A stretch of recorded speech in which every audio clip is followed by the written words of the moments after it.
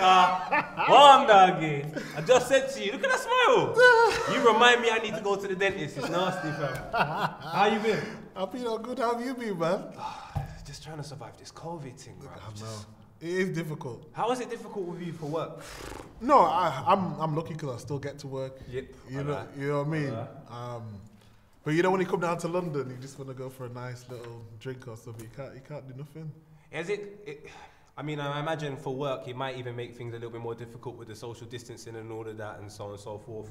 Does just the whole process of work, because you're kind of new to it, has it kind of ruined the experience a little bit because you're just getting started and then when they're there? Super Sunday is normally, you know, like when you're at the grounds. Yeah. And then you got the crowd, but you can see the crowd through the screen. Come on. And you just like the atmosphere, you miss it. So when you go to like the studio's good, but you don't get that same atmosphere. Same vibe, the same energy. I always like thrive off the fans. You know what I mean? So like when they're not there, you don't get that extra buzz. You know, you only got 40, 50,000 in the stadium.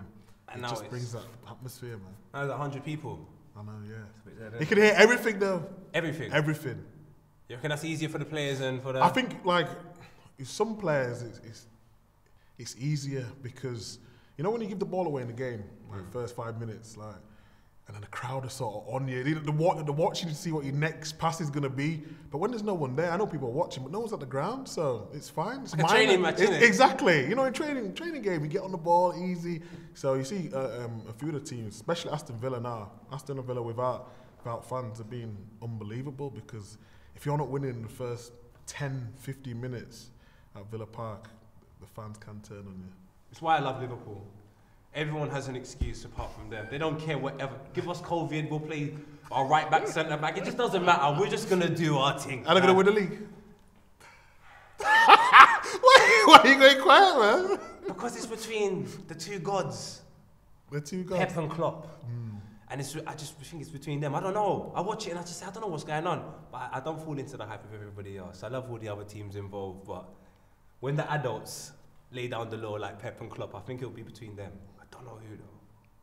We'll get onto that. Right now, as you can see, this says can't afford cue cards. Okay, can't afford cue cards. I had to write this myself. Make it. Come on. What does this thing mean to you, though? 5 days after Valentine's Day, 2006. What does that mean to you? I know what it meant to me. 2006. 5 days after Valentine's. 2006. A week could be a pregnancy scare. Or was it 2? I don't know how mine were. But 5 days in 2006. 5 days in 2006. Gareth Barry was still playing football. Gareth Barry, what a legend he is. And a young Micah Richards was 17 years old, standing up. And I think you might have even taken your top off. Yeah. 1-1. Villa. Come on, my brother. Yes. That's where it started and it ended. It didn't end very well though. Yeah, it was a mad moment, you know, because like I was born in Birmingham, from Leeds, but I was born in Birmingham. But then like I was always quite good at corners and stuff. But then you never expect that to happen. You know what I mean? Like, because you know the areas from like the opportunities, they come like few and far between. So like when I was playing, that's when my life changed. You know what I mean? When I scored that goal, I swore on TV afterwards. Oh, come on, it was all lit though. I loved all of that. I swore on TV. It was just mad. What was the preparation like for that day? Because that's the moment. That's the moment that I remember seeing and Stuart Pearce talking about you and me going, who's this boy? 17 years old. He looks like he's from the ends. I love this. But what's the story before that? What's like the day like when you found out you're starting? FA Cup, such a massive tournament. You know what? When you're that young, you don't really do that much thinking. I think when like, it's the pressure, no fear. You see me when I played then, I was just fearless. I didn't care about anything. I didn't care about the press, didn't care what people said. Like, I just backed my ability 100%. And Stuart Pearce was massive for me because he loved me from like, I was playing in reserve games and I was doing well in the reserve games. And then he was like, don't worry, son, you ready for the big time now? So I'm just like, I'm gassed because he's Stuart Pearce, you know what I mean? He's a legend in the game. So then when he said, don't worry, you're good enough to play, he just gave me that confidence. So like, for them years, and then when he started me, I wanted to just repay that faith because it's only often you get that manager's got that full belief. He just believed in me, like 100%. So when I was on the pitch, I just felt like invincible. Was it easier? Because I was really excited by that crop of Manchester City players at the time. Yeah. I remember Micah Richards, little Stephen Ireland. Baller. You see Michael Johnson? Oh. In my eyes, I bought him all the time on Championship Manager, centre midfield, 2 years, player of the year. There's no arguments. What was it like being in that whole setup as a Man City player? Because you wasn't in it alone. You had some company. And what did you think about the young players growing up? Did you have conversations about you were going to achieve and so on and so forth? How did it go? Yeah, it was quite competitive because we had Nader Manua. He was the first one really to, I won't say bust, but he was only 2 years older than me, but he was playing before me. Okay. Then there was Stephen Ireland. Ireland was a baller. What a baller. Daniel Sturridge. Daniel Sturridge. Baller. Michael Johnson was the best. He was the one that should have been like England legend, Man City legend, because he just did things with a ball like so simple. It was effortless, and he went down a different career path because football's not for everyone. I think everyone thinks, once you're in football, everyone wants to be a footballer, but it's the other side that people don't see, the mental side where you've got to be so disciplined. So what are the early things you saw in yourself and the other Man City players, the younger Man City players, at the time that was maybe a difference with you in comparison to them, and what differences they have in comparison to you that you might have taken and said, I might need that trait? Mine was just, I had belief in myself. I backed myself no matter what. I think it's difficult. So you say you're 18, 19, you're earning, you know what the money is, 30, 40, 50 grand a week. That's like mad too. It's crazy. So and you're still growing up, you're still trying to be a man. So you're doing all these things that like 18, 19-year-old would be doing, you know what I mean? And then your body's still changing, women come into the equation. Come on. Yeah, that's just life. But because I had a little, I think maybe say special mindset, because I'd come from not so great background, where I was like, you're only gonna get one chance at this. Don't mess it up. So you score on your debut? No, I did. Well, so in the FA Cup, in the FA Cup, yeah. So that was just like, it was a crazy feeling. But it was like last minute, last kick of the game as well. I just remembered like all sorts of emotions. I just remember going and I headed it in, and I didn't know what to do, so I just ran and jumped in the crowd. I was just mad. But I don't think my mindset was any special to any of them. I just think I had a manager who really believed in me, and I took that chance because, Daniel Sturridge, if he didn't get injured, look at the careers. He went to Liverpool. He's one of the most underrated English strikers ever. Obviously, his fitness was a problem because a lot of people say, oh, his attitude's nothing to do with his attitude. His attitude's spot on. He's had a bad hip from young, you know what I mean? Like, we're talking academy days. So to get to where he's got to with all the things, it's just incredible. And I love him because he carried the family name. Yeah. Dean Sturridge was before him at Derby doing his thing, and he said, you know what, let me carry it on. And now I'm excited to see the next Sturridge, the way I'm excited to see the next Wright Phillips or Wright and so on and so forth. I love when people do carry their family name.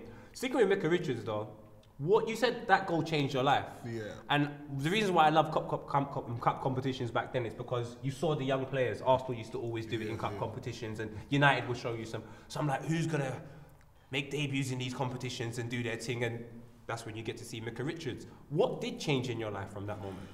Just everything, because one, I swore live on TV after. What did Mummy say? I know the she was cussing, but my dad was laughing. But my mum was like, "Why are you embarrassing me? I've got to go to church on Sunday." And, what country originally from? St. Kitts and Nevis, man. Oh my I'm an island boy. Caribbean, you're island boy, and you're swearing on TV. You don't see these waves, fam. You see this hairline? Be careful. It goes back. It goes back. So yeah, my mum was disappointed. But from then, everyone was just like, "Oh, who's this new?" Because he put this pressure on his superstar. Obviously, you're playing for Man City at 17, then you move on to England at 18. Like, it all just happened too quick. Like some people say that phrase, you get too much too soon. I got too much too soon, and I was still trying to be the kid that I wanted to be, but I couldn't because I had to be professional footballer at the same time. You know what I mean? So you didn't really have space to grow up. You're 17 years old, you score this goal, life's good, all of a sudden the pressure of your ability and your belief is now given to you by everybody else. And it's like, I don't want this, I'm just doing this to play football and live my life type of thing. And now I've got all this pressure to be professional, to be an adult, and you're 18. Yeah, it was crazy. And then, like, I remember the Sun newspaper, they was always doing like the stories and like, and I didn't know, I used to read newspapers, but not like religiously, like read them. But then like, you know, like little bits of your personal life are getting cropped up to the... What's the first bit of made you go, wait a minute, what's going on here? What's the first bit of... The first bit was like, I bought an Aston Martin when I was 19. My G, come on, fam! But like, you know, like when you're young and you're black and stuff like that, they expect you to be a little bit flashy and whatnot. And I was like sort of playing up to their stereotype a little bit. You know what I mean? But was it intentionally or was it No, it was just, it was from my heart because I always loved cars, you know what I mean? So what did you watch when you were younger? Like, what content did you consume for you to say, I love cars? I just used to watch like videos on YouTube and all that sort of thing. I used to love Top Gear music video. You know what it's like? Come on, R&B, MTV Bass back in the days. Come on, brother. That's what I mean. I think it might have been 95. Lennox Lewis came to Ferry Lane Estate, our estate. He came to my yard in an Aston Martin. I didn't even know what an Aston Martin was before them. He had a CD player thing in the car. I said, yo. Yeah. So now you've got the Aston Martin at 19 years old. Yeah. What does the son think about that though? The son just... They want to, I wouldn't say change the narrative, but they want to paint this picture of, oh, here's another one, another young, flashy black kid. But I enjoyed cars, you know what I mean? Yes. And I was doing it on the pitch, so it was irrelevant, you know what I mean? Like what I do in my private time, I'm not hurting no one buying a nice car. But again, it's just, it was mad because further along down the line, and we'll come back, but it's like me and James Milner both bought Ferraris. I think just after we won the league with Man City. I bought a red one because you have to buy a Ferrari. It's red, isn't it? It's red. And he bought a grey one, bought them at the same time. But then we was going to an event. We both drove them, and then the next day I was in the Sun or a paper. I don't know if it was a Sun. To be fair, I was in the paper. Like, oh, look at this young, flashy car, and James Milner's parked right behind me in the exact same car, but not a word said about him. So that's when I started like using my brain then, you know what I mean? Like I'm not gonna play up to that. Wherever people say, oh well, you shouldn't be changing it. Yeah, I'm true to myself, but I'm not gonna give them ammunition. I'm not gonna give them what they want at that time. Exactly. So wait, 2006, yeah. You're 17, you scored a goal. 2008, then you must have had this situation with the Sun paper, or 2009 saying what they've said. Yeah. Social media is not that bad at the time as well. No. So you've just got your direct circle to tell you what they think about the newspaper. Yeah. What is the talk amongst your friends and your family from that? I imagine they're quite angry and...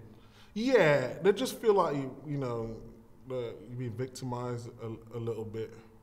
My dad was always like, Dad's Rasta, innit? So is it? Yeah. Come on, my brother. Dad's a Rasta, and he was just like, he was wise. He never used to tell me I can't do anything. He just used to be laid back, but he just said to me, make sure you invest in property. Do you know what I mean? So when they're giving you all this, building up this paint of what they want you to be like, make sure you're buying property. So I've been doing property since I was 18. Pardon? Yeah, I've been buying, selling.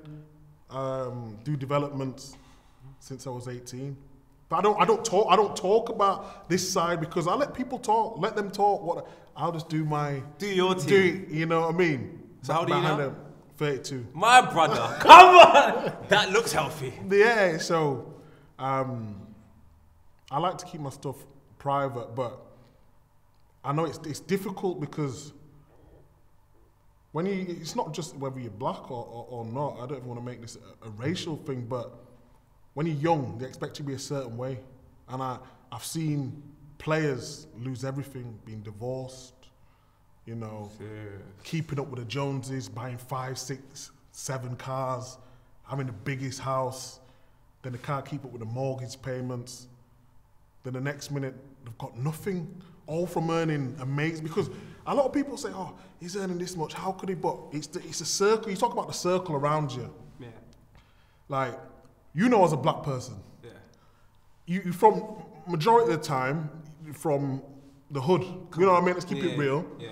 So once you make it out of that hood, I got 4 sisters, 3 brothers. What? 4 sisters, 3 brothers. That responsibility is mad. My mum, Where are you though? Where are you in the? So I'm third youngest. Third youngest. Third youngest.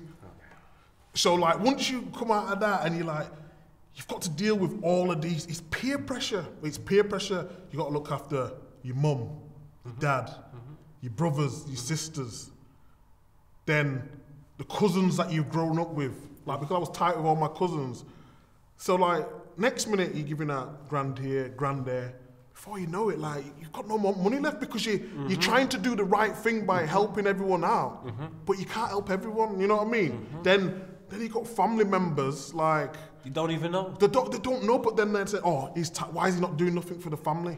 But I've got all this pressure while trying to play football, while trying to keep everyone happy, and you can't keep everyone happy. So let me get this straight. You've got the sun chatting crap, which I expect, because they're full of shit anyway. Then you've got your family, which naturally they're seeing now you've come into some money, you're a bit of a success. They're not fully understanding what's going on. So they're going to go, yeah, a little £500 here and there before you know it.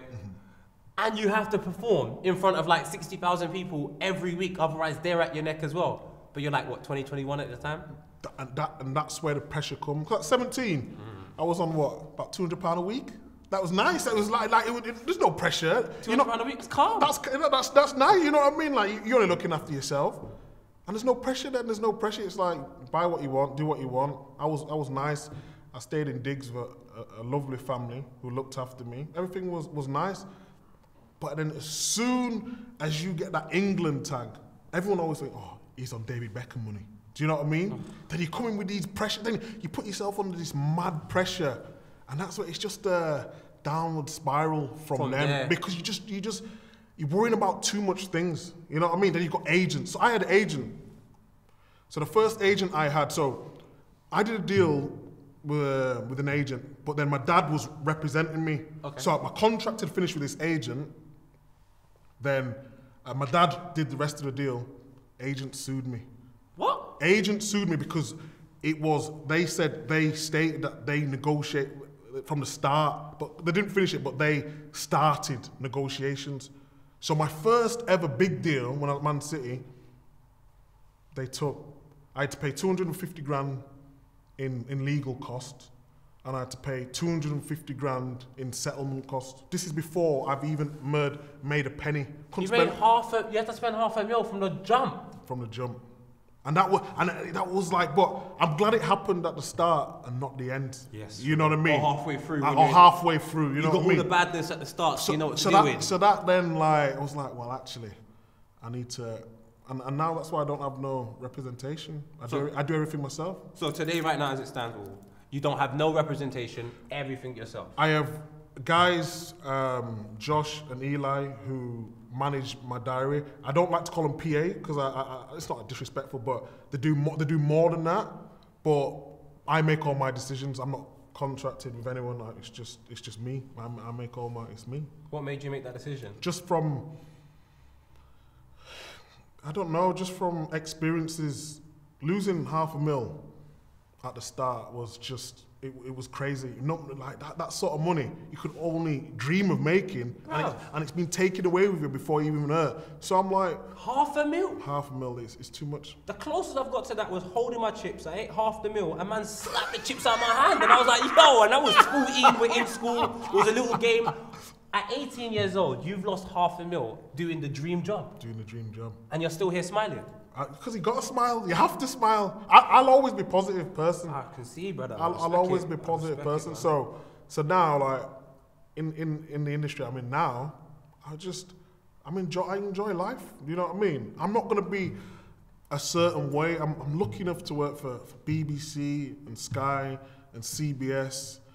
I've got a column in the Mail. Like, that's unbelievable. I did all that by myself. You know what I mean? And you started off by losing $500,000. And I started. That's what I mean. Give us some of the best memories at Manchester City, because we did speak about some of the exciting crop that you had at the time. Stuart Pearce was a relatively young manager.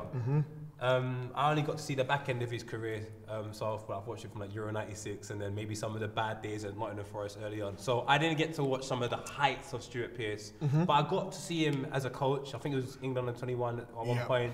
I remember at Manchester City, he loved the young players. Yeah. So you said he was a good person to play under. What are some of the greatest moments that you felt that you had before Stuart Pearce left, and I think Mark Hughes came in and Mancini? What were some of the best moments under Stuart Pearce? Just, well, he picked me for the Olympics as well. Amazing. That was unbelievable. But him just giving me my debut, you know what I mean? I think that's underrated, but not only giving my debut, just like backing me as well. Because you see players get like 10 minutes here, 10 minutes there, and then, but he put his neck on the line for me, you know what I mean? We didn't win nothing under Stuart Pearce, because at the time Man City wasn't what they are now. But he was the best manager I've had, because he knew how to get the best out of me. Do you know what I mean? He knew I was willing to work hard, and he loved that about me. And although we didn't win a trophy, you know, making my debut, without him, I wouldn't be here today. There's loads of characters in that team. I think about the Robinhos. What a player. I think about Joey Barton. You know what? He's misunderstood, you know. Talk to me. Why is he misunderstood? You know what? Because I don't know how you misunderstand a man that punches the heart of the Man City team as a QPR player, and that's his brethren. No, you know what? What's going on? You know, like sometimes. So if we have, I don't know, if we have an argument, you'll have a bad temper or whatever. Yeah. Or whatever. But you're only, they might only see that part of when you're having a, you know what I mean. So every day, he works hard. He improved, because he was at one time he was going to get released. Like, he had to work really hard to get back to where he was. And he was real like leader around the dressing room. I had never had a problem with him. I love him. But when he takes it, sometimes he takes it too far. Okay. You know what I mean? You know, like some people have got no stop button. That's like Joey Barton. Like, if you're gonna have a fight, he's gonna be there till the end. You know, it's just like, you know them guys that you fight. I've got friends like that, and I just think you got to manage them right. You just got to make sure you don't put them in that circumstance. Exactly, yeah. He was willing to take on half the Manchester City team like he wasn't there years before. It's just amazing. That's just when that happened though, where was your mind at when you saw him going crazy? Yeah, because I was pissed, you know, to be honest, because I didn't play that game. So I played a lot of that season. But I was on the bench that game. I got hamstring like 6 games before. So Mancini was superstitious, so he stuck with the same team. I got a couple of minutes. Superstitious like that? Yeah, he was. If he'd won, then we played the same way. And, that was it. So like, I'm on the bench. I'm pissed off. I'm like, what's going on here, man? Like, I want to be playing. To make it worse, Zabaleta scores the first goal. The right back. So I'm just like on the bench. I'm just like, you can't believe. I just can't believe. But put my emotions aside. Like, we're winning. I'm winning the Premier League. You know what I mean? Who cares if you play or not? It's a team thing. But then when Joey Barton did that, I'm just like, come on, Joey. Like, what are you doing here? Like, you see from the City. But to be fair though, but the problem was QPR needed to win. I know. To stay up, you know what I mean? So the tension, you can imagine, like we're losing. You can see one of the fans like hitting the seat in the, and that's like typical City, because some certain easy games we should win. We didn't win. Do you know what I mean? Make it hard for ourselves. So imagine getting it to the last day of the season. You just need to beat QPR in a relegation fight. Thinking this is gonna be 4 or 5-0, and they go 1-0 up. Do you know what I mean? Listen, when they got it to 2-1, who scored when it was 2-1? I remember across from the left hand side, who scored? I can't remember for the life of me, but a 2-1 QPR.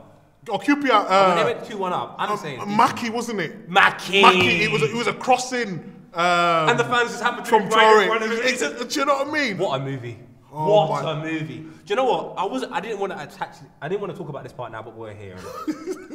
You see, at 2-1, when Mackie's made it 2-1. You already messed up because you bloody lost to us at the Emirates. Mikel Arteta, jet black hair. And I'm thinking to myself, you lot don't really want this league. But then United mess up against Everton. Yes. Now you're back in it. Yes. Now I'm thinking to myself, all right, cool. We're at the final day.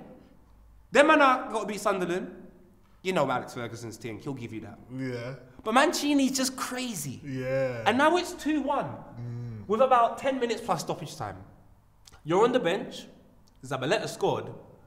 Where's your head? Where's that bench? Where's everyone's head? My emotions are everywhere, so I'm like, I'm not playing, like, why am I not playing? And then Zabaleta scored, so I'm even more annoyed. But then, like, they score, but then they score again. So I'm like, no, this can't happen, please. You know what I mean? At this point, I'm praying to every God possible, like, please, I just want, you know, if I don't win it this time, I might not get a chance to win it again. You know what I mean? I was like, it was emotional on that bench. But then Dzeko, underrated. I'm with you there. Underrated. When he scored, the belief started coming back. So I'm on the sideline. So me and Balotelli, and what even I was more annoyed about. So say like if I didn't play, if like we was winning the game, he'd bring me on, we'd go to 5 at the back. Or if I was starting, he'd bring Zabaleta, we'd go to 5 at the back. But because the game like was losing, he had to bring on offensive players. So I'm on the sideline with Balotelli, and like I'm gutted, I'm devastated. And he just said, don't worry. He said something, don't worry, brother. When I come on, I'm going to make a difference in the game. Who said that? Balotelli. I love Mario. Why always Balotelli. me? Why always him? He went there, and I think, don't quote me on this, I think this is the only assist he had while he was at Manchester City. I just got the thumbs up from T-Goat. Do you know what I mean? Confirmed.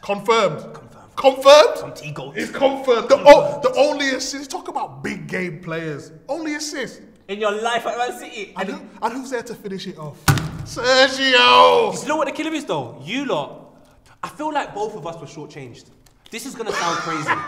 Because I'm vexed. There's moments in life, like when DMX performed in front of a whole country and I didn't see it.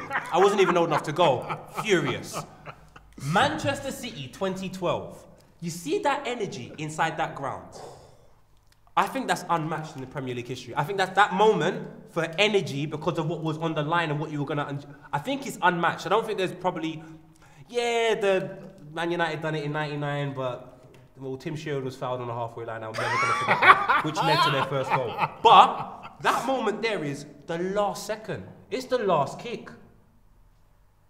When Aguero scores, what is going through? What happens to that bench? What happens to everything? What do you feel? I just remember running as fast as I can, and I'm just like, I can't believe it. You know, like, it felt like you're dreaming. That's the best way to it. You know when you're dreaming and it's just the best dream and you don't want it to end? Yes. But it was like that for about 10 days. I was drunk every night. If that was me and Beyonce in that dream that time, that would have been Rihanna today. I was drunk every night.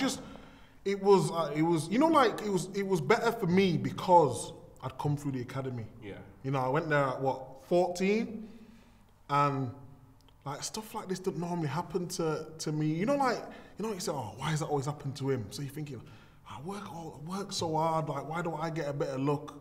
Next minute, 2008, they get the takeover. Shape Monster, I'm thinking, ooh. I wanted to talk about that takeover because I remember when Jay-Z dropped the takeover, it was a mad thing, so that takeover was crazy. So for me to be still there while the takeover's happening and then be a part of the Premier League, like, honestly, it was just, words can't describe. It was like going to heaven, if there is a heaven. Oh, there is. Well, I believe in God, but yeah, it's like... This isn't hell, this is that little in-between. But what's this? This is called conversation. And then after the conversation, we have a discussion. You either go heaven or hell. Unbelievable. It was just... I don't know, it's like the best news.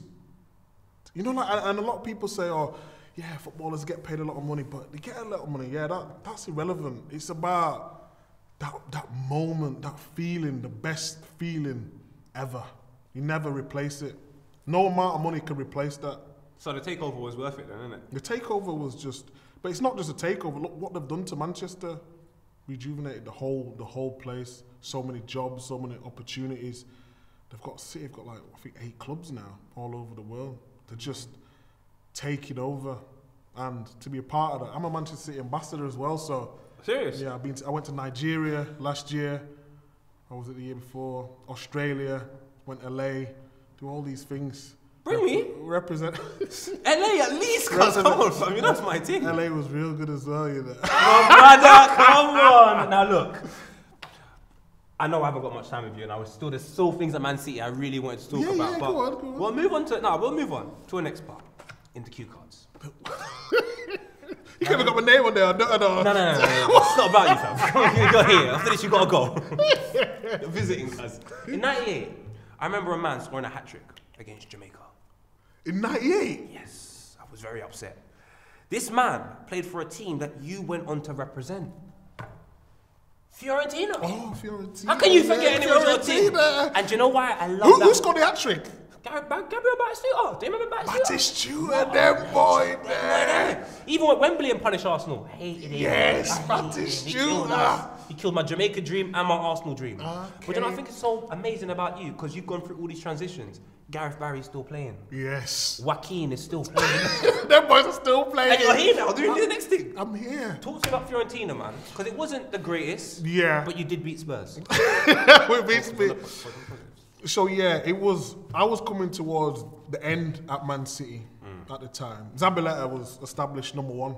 I'd come back from 9 months, my knee injury. I wasn't getting back in. All through my career, I'd be playing. Was that a proper hard time with the whole injury? Yeah, it was like I was borderline depressed. Serious? Just because, like, you know, like when you're at a team and someone's playing so well, and like you know you're not gonna get your place back. Do you know what I mean? And it's just like you're playing on your mind. We talk about like so many things taking on this now, and like I'm in that moment. I'm just like, I'm not gonna get my place back here. He's playing too good. There was even a time where I did my hamstring injury. He did his hamstring injury, and he got back before me. I'm just like, this guy is a warrior.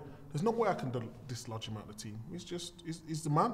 Is that difficult for you? Because you said one thing that helped you throughout your whole career was your belief. And at that moment there, you didn't believe that you could be better than him. You know what? With me as well, I was realistic as well. So there's belief. So there's belief, and there's like when I was 18, 19, I believed there was no one better than me in that position. I used to say it in interviews, like I think there was Dani Alves, who was amazing at the time. He was mental. Amazing, incredible. But by him, I looked at, there was Philip Lahm, but he was playing like left back, little bit of midfield. So I'm thinking that this is me. Macon, I seen him, he was good going forward. But defensively, I finally played him at Man City, was good. But I was thinking like, this is all me. So I had that belief. I was like, I could defend and I could attack, I could burst forward. I was like, I've got this. But then, when Zabaleta started playing well, I was like realistic and think, I'm not gonna get. So I was supposed to go to Spurs. What? So I was after Man City agreeing a deal with Spurs. Last minute, Man City they didn't want to sell me to a rival, but then the deal fell through anyway. The deal didn't come through at the end. Negotiating terms. What year is this? This was 2014. It might be 15. What did I go to? Yeah, 14. So I went to 15 was it? 14, 15 Pellegrini. Yeah. So then I was supposed to go to Spurs, didn't materialise. And then at this point, the agent that I was with stopped answering his phone. He stopped answering his phone? I swear, I kid you not. So I'm ringing him, saying what's happening. And because we was only speaking to Spurs, because that was the best move for me, you know what I mean? Still in the Premier League, good team, didn't materialise. Agent, he didn't answer his phone to me. Because he's watching now. It was too, yeah, I'll make him watch. Right, brother, come on, man. Pull it You know what, now, but man. I'm still, I hold no grudges, I still speak to him now, you know what I mean? Because, like, he just said he couldn't face telling me the bad news. You know what I mean? Let me tell you something, he needed to grow up in a Jamaican home. We don't think that's an excuse. So then his partner, there's a girl called Eduardo Mercia. He was at Liverpool. Who tried to get me at Liverpool a couple of years beforehand. He went to Fiorentina. So that's where the link came. So he was saying, "Oh, we'll come to Fiorentina, but this is on deadline day. Like, I'm going to Italy. Like, never been Italy before." I heard Italy was racist and all this. So I'm at the airport thinking, should I do this? Should I do this? Should I go? But at this point, so people get it twisted. You're at the airport, even contemplating whether you should sign. 100%. But let's take it back just a little bit back. At this time, I've been offered a 5-year deal at Man City. What? But you know when you had to have this so many players, like the quota English players. Yeah. So Pellegrini offered me a 5-year deal, but I knew I wasn't gonna play. It was based upon the quota. It was. I feel it was like realist coming back, and I thought it was based on the quota so then they signed Sagna. So he said, if I sign Sagna, then there's no coming back. So you know what I mean? You know, like you go back. Look at me. I'm not going out on the bench. I'm not signing no deal if I didn't. Biggest mistake of my life. Not like, why would you leave Man City? Biggest mistake of my life, leaving Man City. Biggest. But another time. So yeah, we go to Fiorentina, and the first day I get there, it's just mad. Like it's just like because you're going to do your medical. Like I'm used to like some amazing like facilities. Like Florence is a beautiful town, but the training ground was just like one pitch. Just one pitch. No, I kid you not. You got the ground there. Yeah. And you walk across, and you got the training ground. Inside's nice, lovely. You know, Italians are stylish. But you've got one pitch. You should have told them to go Hackney Marshes. There's 9 on a bad day. But one pitch. So like, if there's something wrong with the pitch, then you can't train. You've got to train on the main pitch, and you don't want to ruin the main pitch. So I've done all the things, and I've got my head all of it. I sign a detail. I'm happy. Do you know what I mean? But then I go to the hotel room, and I'm nearly in tears thinking, what have I done? Oh. I'm nearly in tears. I think it's a mistake. But then, luckily, I go to the training ground, like to train the next day. Marcos Alonso's there. Yeah. You know what I mean? And he speaks English. Bottom boy. Nice guy. Milan Badel was there, who spoke English. Salah was there. But Salah didn't come till the January, I don't think it was. Okay. They come later anyway. Who else? Marco Marin. Marco Marin? Wait, didn't he come in January as well, though? I can't remember when he come, but he spoke English. No, I think he left in January. I think he came and then he left in January because he wasn't playing. He's a baller. Absolute baller. We had some ballers. We had Mario Gomez. So like our team, I'm thinking we had Matias Fernandez, unbelievable player. Gonzalo, who was at, I think it was Villarreal. So our team, I'm thinking like, yeah, this is nice. And I thoroughly enjoyed my time there. So, playing, Montella as well. Montella was a baller. So you, Vincenzo. Yeah, but then Salah comes and it's just like, it's amazing. When I was like, wow, Chelsea have let him go. When I seen him there, I knew he would go on to do what he did. Oh, serious? I just knew. I was just like, how come he's not playing at Chelsea? You know what I mean? So many things in football are so circumstantial. Because for me, I just play FIFA. So you couldn't be at the airport contemplating. No. You're signing. I've agreed the fee. He's done. We'll work out you're here. I can sign you before the game's even started. I can have no right back before the game. Sign. Yeah, you're here. Yeah. But you're telling me these are the types of mental processes that you can go through, even signing for a club. So even that wonderful picture of this and it could all be a lie. It can all be fake. I'm telling you, this is horrible. This is just real because you got so much. You know, like if you're going to sign for Barcelona or Real Madrid, you're more than happy. Come on, I'm going to Fiorentina where, you know, Serie A wasn't what it was back in the day because Serie A was one of the best leagues. Remember, we went to watch it. Lazio! Are you mad? That's what with I'm the bull-headed say. brother. Exactly. Come on, my G. He's at BT now. He's at BT. Come on, yeah. do his thing. So then when I go in there, so it started off a house on fire, finding my feet, blah, blah, blah, blah. Pulled my hamstring, don't I? I thought I was over the injuries. I thought a fresh start, fresh mindset. Pull my hamstring. I'm like, please, no, come on, man. I don't need this. Come back. And then I come back and I did all right. They weren't playing amazing. I'm still finding my feet a little bit. So it gets to I think it was November or December time. And I was just like, I need to step my game up here. You know what I mean? I was playing more in the Europa League games. I wasn't playing but then Mancini rings me because at this time, Mancini's gone to Inter Milan. and I had him obviously at City. In the phone book. So yes, I'm like, so I've had a conversation with Mancini, and I'm like, come and get me. I'm here. Do you know what I mean? These are phone calls these are phone calls that happen. Yeah, these are phone calls that happen. You can. He's not against. I'm friends with him. Do you know what I mean? So we should implement this on FIFA then. So I can just phone man in FIFA. Oh, of course you can. You can phone. Yeah. He's not tapping up on another. I'm ringing him saying I'm here. Do you know what I mean? I'm not playing here. And it got a little bit sour with Fiorentina because I went there on loan just to the end of the season. But then they wanted to sign me in January, regardless if I was playing or not, just so they had some value in the end, if you know what I mean. So you're just an asset to them. You're not exactly.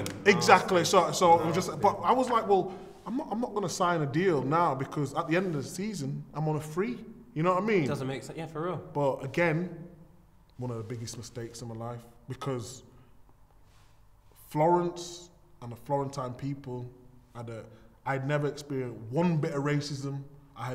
That was probably, apart from the jubilation of the Premier League, probably the best year in my life.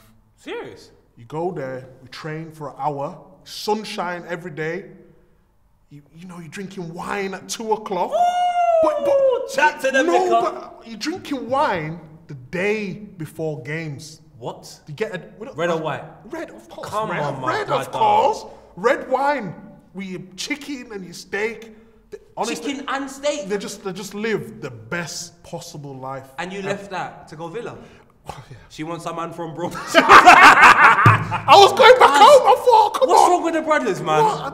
We never know when we got it good, you know. That's what I mean. We never. So you got the Man City said, "Yo, contract." You said, "I'm doing my thing. I need to move on." Exactly, hard-headed. You go to a place called Florence. Yes. It's called Florence. Yes. Flo. Firenze. Red wine at 2 p.m. Vincenzo Montella with jet black hair. Mo Salah. Yes. Before he was the Mo Salah we see now. Yes. And you went Birmingham. And I went Birmingham. Shout out Despa. I love Birmingham. Shout out JK. Come on. I went Birmingham. But you went Villa to kick ball and you sacrificed Florence and Man City. Yeah. Where are we now as Micah Richards? So now, from this confident, backing myself, like I can do anything. I'm now at a stage where I'm just like, I'm vulnerable. Like, cause you can start speaking to teams from from the January, when you're free. Yeah. From the January when you're free.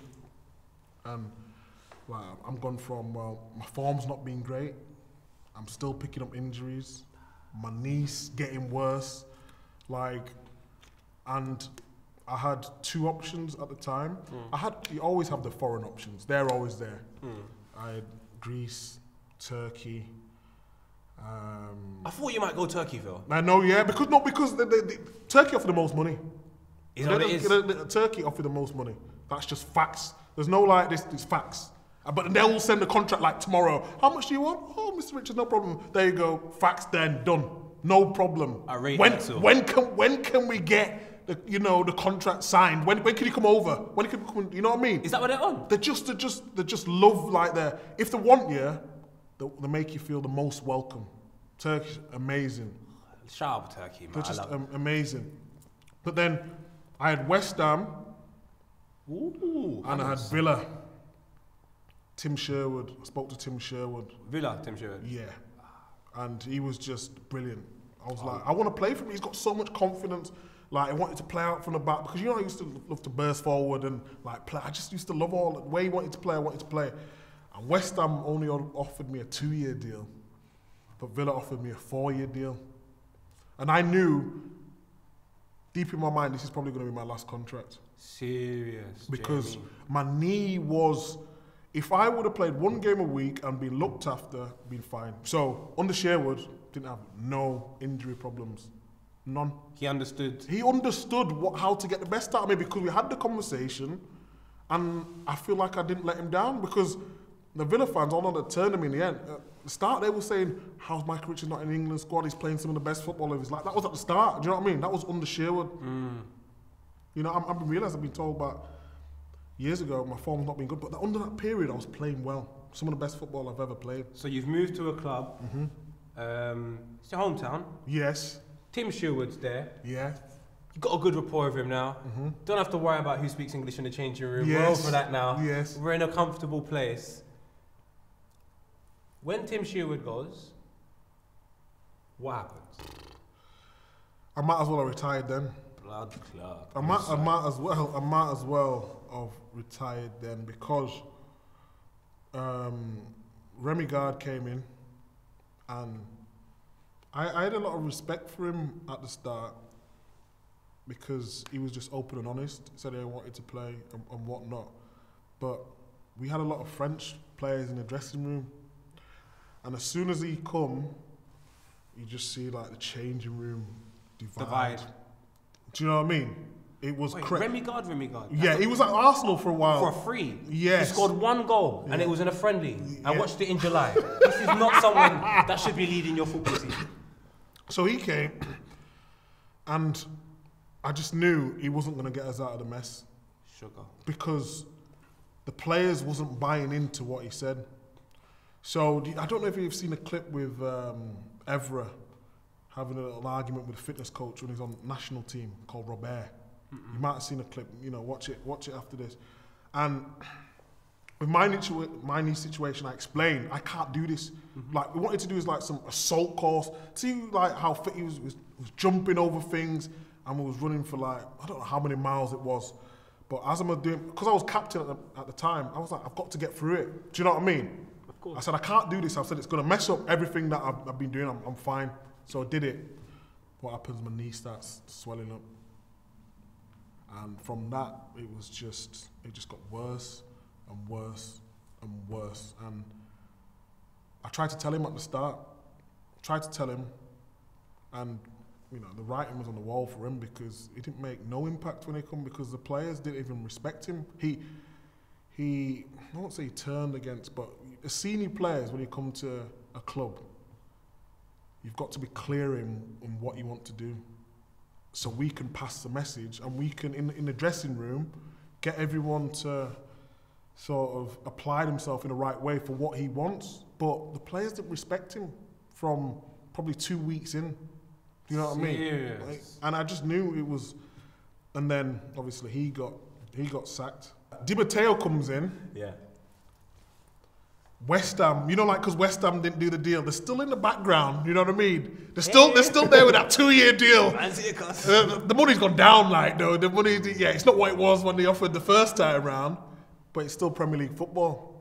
And I knew I could only play 1 game a week, and they was gonna stick to the program for my knee. So Di Matteo comes in and was like, I explained the situation about my knee, and I said, West Ham want me. And he says, well, I'm not letting you go. I said, what do you mean you're too much of an influence in the dressing room? If I lose you, then I'm going to lose the whole squad. So I said, well, am I going to be starting then? I can't play all the games, but am I going to be starting on like Saturday to Saturday?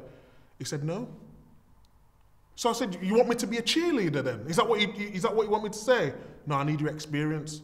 So on deadline day, West Ham put an offer through to Aston Villa. And the club are mulling over it, they're thinking, well, yeah, what a lot of people don't know, Aston Villa got me for free, do you know what I mean? So all it cost me is wages for that season. So they could have offloaded me. If that was a problem like all the Villa fans thought, they could have offloaded me, you know what I mean? Can I ask you a question? What position did you play then? Because Di Matteo doesn't want you to play, but wants you to be there. What position is that? He just wants me to be, I don't know, he should have assistant manager. Oh, assistant manager. I was just trying to make it clear. Yeah, she doesn't want me to play. He wants me as like 3rd choice behind Tommy Elphick and Nathan Baker, I think it was at the time. So on transfer deadline day, again, Keith Winers was the chief exec or sporting director, whatever role you want to call it. I go to Villa Park and I say, look, I can't play 2 or 3 games a week. If you don't let me go now, I'm not going to be able to be anything to you. I'm not going to be an asset to you unless you agree to play me just once a week. So we've got this offer from West Ham. Like, can I leave? And he said the exact same thing as Di Matteo. No, we can't let you go. So I said, you want me to just be in the change room and not play? And he pretty much just said yes. There's no word of a lie. But I'm thinking at the back of my head, but at these times, yes, yeah, I know you're baffled. At these times, I couldn't be a pro footballer. Exactly. I'm phoning the man them, and I'm telling them I got a situation. It's just mad. What is going on? It was just so you've got to play professional football, but not play professional football, and everyone's got to be calm with that. Is this what you're saying to me? And the problem was, Poet, they're not really, like, Villa are not saying, oh, Micah's got an issue with his knee. He's not going to be able to play as much as we want, but we see him as an integral part of the team. So if he can get through 20, 30 games a season, we've decided to do that because he's so inspirational in the dressing room. Then I could accept that. Do you know what I mean? I'm not going to play all the games, but I'm going to be part. But I wasn't part. Do you know what's so upsetting about that? Listen, I'm not in the world of football to that degree, so I'll never know. But at least as a consumer, I can see two examples of a similar case with you, where clubs have, tried to at least manage it correctly. I can say Koscielny at Arsenal. Yeah. They gave him at least a 1 game a week. Yes. Of course, he messed up a couple of times because of the injury, but it was like 1 game a week. I remember Ledley King at Spurs. Sometimes he didn't even train when I was working there, and he would get, when I was working there, like 1 game a week. Yeah. And they weren't willing to give you that, but they identified all the qualities you had outside of the pitch. But if you're that hugely influential, surely you should have played then, no? Exactly. But then I'm having to deal with this, but I don't want to come out and say and badmouth Villa, because at the end of the day they still pay my wages. You know what I mean? And I was just like, that's when we talk about low. That's when I was like close to depression.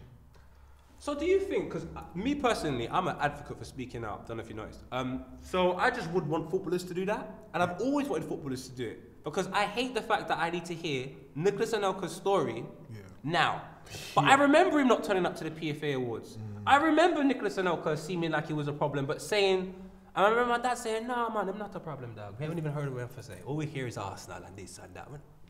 And now, with social media accounts, and now you being don't you think we should kind of gear towards you saying what you're saying now at the time, so we don't deal with an issue? If we get to it straight away, that person can just concentrate on playing football. You're totally right, but when you're at a club, the way the media works is just, let's not give anything that's going to disrupt the camp. Do you know what I mean? Because if I come out and say, oh, Aston Villa treating me like it's a bad representation of the club. You know what I mean? Then what about? Because I'm confused. In my head, this is how I'm seeing it. Micah Richards is playing football. He's fine. Everything's cool. Then all of a sudden, a new gaffer comes in, new ideas. This is not now public knowledge. Yeah. But when you signed, everything you're going to do was public knowledge. Yeah. Now that's all we have as consumers. Yeah. So when a new gaffer comes in with his new plans, we've not spoken about Micah Richards. He has to accept the circumstances, and whatever happens to him and his career after that, well, it doesn't matter because we've got our own problems. That doesn't sound right to me. It's not right, but that's life. That's it. Like, because footballers earn so much money. Yeah. Like, they have no right to say anything. That's the way it's perceived. Do you know? Honestly. So when you have money, you can't talk. You have to just be happy you've got money. Look at Pogba.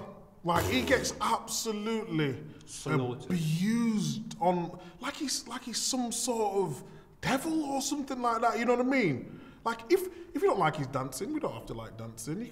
You know what I mean? But at the end of the day, he's a human being. If you don't like him, get rid of him. Do you know what I mean? It's just like, God knows what he was going through, like, mentally. Do you know what I mean? But he can't come out and say anything, because he's just gonna make himself more of a target. And you know what's so sad? The club can come out and say something. The chairman can come out and say something. The agent can come out and say, everyone can talk apart from the person in question. And this is fair. It brings me to my final thing anyway, because now you can talk. And one man you talk to a lot. You see the relationship you two have. I just love it. It's just what I want to see on TV. Just people being people. They might get things wrong, they might get things right, but guess what? That's life, right? How is it with Roy Keane? Because for me, it looks like a hell of a lot of fun. It's brought life to Sky Sports. Roy Keane is, honestly, probably one of the nicest people I've ever met. Oh, wow. He is, Like, you know, like sometimes, you know, you go... You say the nicest? The nicest. Exactly, the nicest. Like, you was know... Was he going to beat up cleverly? And Tom looks like a nice guy. I don't know, but... Well, to me, he's the nicest. Okay. But, like... You know, like, when I first was on studio, when I was in the studio with him, like, I'm just in awe. You know, like, don't think because, Man City is Man United, I'm thinking, like, I'm just like... You know, I'm there with G Neville. I've played with Carragher. I've played with, so obviously the legends of the game. But then you got Souness, you got Keane. Like, I'm just like in awe of these guys. You know what I mean? So like, what I try to do on set, I can never compete with Roy Keane. His name, what he's won, the play, wasn't gonna. But what I can do is bring out a side that a lot of people don't see. You know what I mean? Ian Wright gets it sometimes. You know what I mean? Well, so yeah. And that's what I try to do, and that's why it's like this media stuff. Like, I'm a happy person. You know what I mean? And I love working with him because he's just so sharp. He loves football. He's just everything he says is everything he says he believes. That's not put on. You know, like when he's saying he's he's not playing up to the camera. That's like totally him. He's too old to do that now. He's conditioned. This is who he is, man. But like working with him, like I've never worked with someone who just understands like what I need as well on air. Like Mark Chapman, incredible.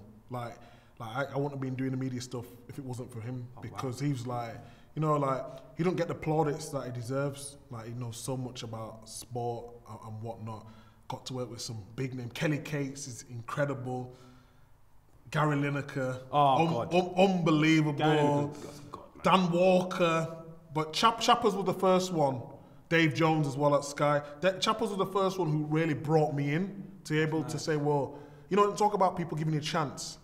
Like Chappers was the Stuart Pearce. He's the one who believed in me first. Because a lot of people, I did a lot of radio. You know what I'm talking about, the radio. I did a lot of radio before I was even on the camera. You know what I mean? So that You've done the groundwork. Yeah, so he enabled me to just like not take things as serious as everyone. And he said, like, if that's you, be unique to you. You know what I mean? Come on. So that when I get on the screen, he said, when you get on the screen, then don't change. You know what I mean? There's no point in me. How can I go have an argument with Roy Keane about opinions when he's won, 7 league titles? Do you know what I mean? To my measly 1 league title. Obviously, it's a great thing to have under your belt, but I try to, I won't say unsettle him, but try and make it entertaining for the people to watch rather than just shouting and bawling. Like, I just come out of the game, so it's different for me. Like, a lot of these players I'm talking about, I played with, or some of my friends, so I can't like be speaking negatively about them. You know, I try to give things from their point of view because I've just come out of the changing room. You know what I mean? I think that's important, though. We need a different perspective, and I think that's good. And I think the new breed of players is completely different to the old. They're a lot more sensitive. You know, like the read social media a lot more. You know what? Imagine having a bad game and going on Twitter. I see like 100,000 tweets about players, you know what I mean? And you know, as a player, like he shouldn't, but you know you do. You always have a little look at what people are saying about me, good or bad, you know what I mean? Like, them older players, the one thing I've noticed about them, they're from a generation where they were idolized too much. Yeah. And this generation here, we don't care. If you're cool like Micah Richards, we'll have love for you. Yeah. Because you've won 7 league titles doesn't make you a nice person. It just means you was part of a really successful football team, Graham Souness. Yeah. Do you know what I mean? So we don't really care. And I think Alan Hansen was the first person to receive that type of the new age doesn't care. Yeah. When he came out and said, kids can't win the league. Alex Ferguson said, I don't care, Man United. I think the type of personality you are on television is exactly what we need. Yeah, I think I've just got to be careful because, like, as a pundit, I don't just want to be the laughy jokey, because I'm knowledgeable about football, you know what I mean? I take this football thing real serious, but I tried to get my personality out there as well, whereas some people, it's too much personality, and they're like, well, what he's saying has got no real substance, do you know what I mean? So for me, it's just finding that balance, and that's why I love it with Roy, because like, we know what Roy's gonna, say he was rubbish, or what's he doing there? But if I can be a bit more light-hearted, but then try to explain it in a different way, I think that's why it works. You know what I mean? Who's the guy called Chapman?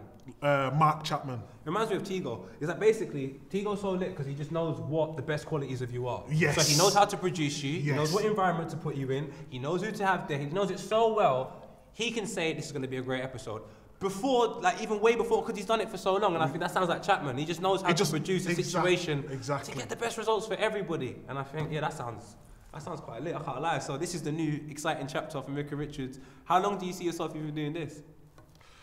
You know what? It's mad because I'm working for BBC, Sky, CBS. You're a whole fan. And then I've got my article on the Mail Online. So you know it's, and I'm not using it. I've come in at a good time because the whole, not just a Black Lives Matter thing, but you know, people are getting chances that wouldn't been there before. You know what I mean? So whether I'm getting more chances because of that, who cares? I don't care. I'm just going to make sure when I'm on there, I'm performing. You know what I mean? That's the most important. Yeah. You know, because there's a lot of people, a lot of white people in the past have got chances just because, you know what I mean? So if I'm getting more chances now because I'm black, well, I'll take them. You know what I mean? That's a good place to end me coming. That is the truth. Look, first of all, bro, thank you so much for coming down. You're a player, like I said, down to you downstairs. You're one of the few players that I've seen from the start and the end. So it's always nice to talk to someone like that because you have more knowledge of their career rather than someone like Graham Souness. I didn't see at the start or the end. Micah, one love, fam, everyone. What camera am I looking into? That one. Look, like, share, subscribe. I don't say that because I'm here. I say it because Micah's here. Micah's bare cool. If it was down to me, you probably wouldn't. God bless you all. Drink water. It's safe. And send us money because right now, we can't afford cue cards.